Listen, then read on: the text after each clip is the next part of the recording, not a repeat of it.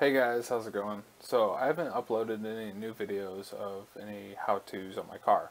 The main reason for that is I think that I've pretty much done everything kind of basic bolt-on type stuff that you could do to my car.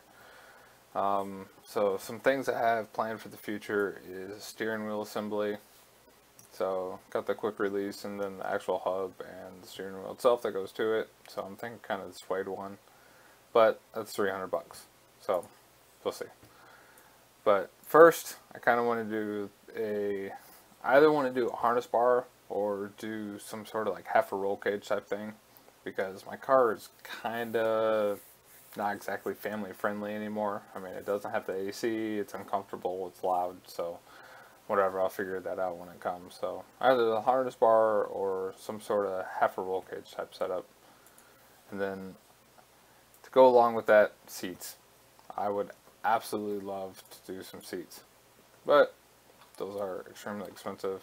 These ones actually aren't that bad. I just recently started looking.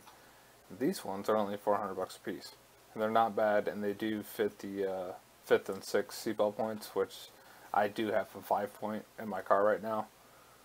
But yeah, it's just kind of bolted on to a piece of the frame on the back, which is not how you're supposed to do it. You're supposed to have it, at shoulder height.